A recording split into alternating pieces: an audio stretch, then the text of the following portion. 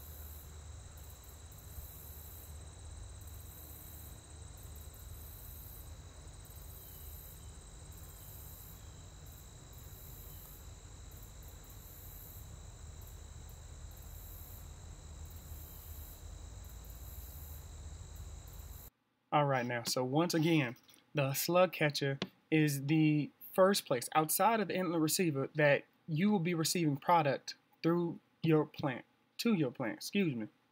So the slug catcher, also known as the harp, is basically a surge vessel that holds raw condensate. Now, as a gas plant operator, terminology is going to be very important. It is crucial that you get the terminology packed down. So since the slug catcher is the first point that product will enter your plant, the condensate that enters is called raw condensate.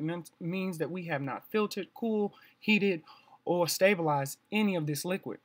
Now, the long horizontal tubes that you see are called fingers, and there is a upward high rise that allows the dry gas to enter into another station into the plant. The way that it was worded to me was that in the slug catcher, you get everything. You get every piece of the bird, the blood, guts, feathers, bones, and beak. And the slug catcher is the first place that you catch all of this liquid. Now, the gas flows upward because gas is lighter than liquid. And then only thing that stays in the slug catcher is basically raw condensate until it is ready for the next step in the purifying process.